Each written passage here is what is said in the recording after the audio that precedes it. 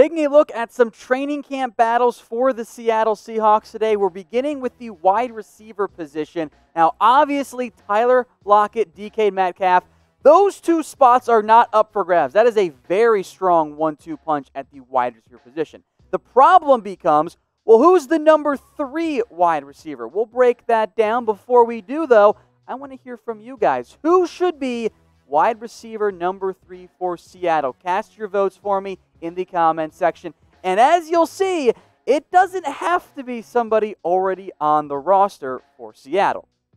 Now, the top guys on the roster that we've seen play before in Seattle, David Moore, who quite frankly took a step back this past year, was better in 2018, not as good this year. Phillip Dorsett was the free agency pickup, the best production of these guys. He offers some speed. He's also never lived up to his first-round pick status. I like him more as a number 4. And then there's also John Ursua, the second-year player out of Hawaii, didn't make any real impact last year, a late-round pick who maybe could compete at camp for a role, much like this year's 6th-round pick out of Florida. That is Freddie Swain, who, kind of like Phillip Dorsett, the actual receptions, those are lower. The touchdowns, though, are pretty high, which does fit with what Seattle's had recent success with in past years of their receivers being super efficient once it comes down to the end zone and whatnot.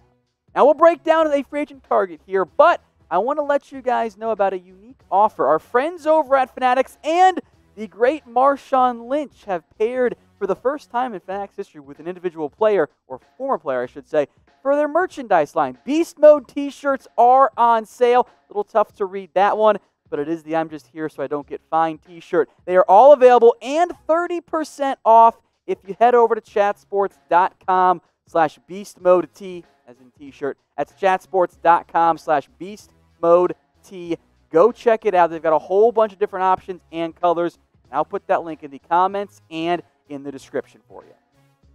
My preferred option, though, for Seattle is not David Moore. It's not Phillip Dorsett. Of course, they can stick on the roster, especially Dorsett.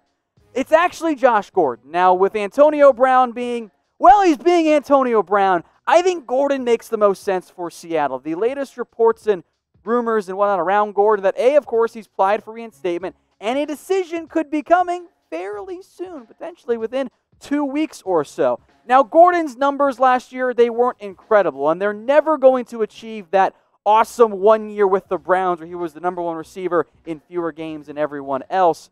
But he makes sense as a fit for Seattle. He can come in and be that number 3 receiver. He can be a vertical threat when they go 3 wide. DK Metcalf on one end, Josh Gordon on the other.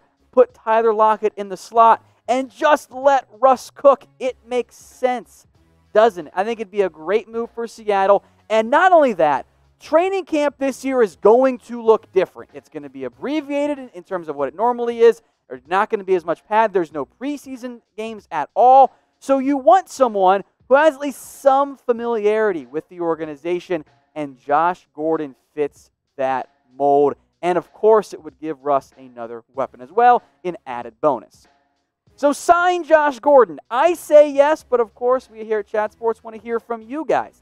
Type Y for yes or type N for no. Let me know what you guys think in the comments section. Now, if you made it this far in the video, thank you guys very much, and we hope that you're liking here what we are doing at our new Seahawks channel at Chat Sports. As a reminder, more subscriptions equals more videos, so if you haven't already, hit that big red button, and why don't you tell a friend while you're at it.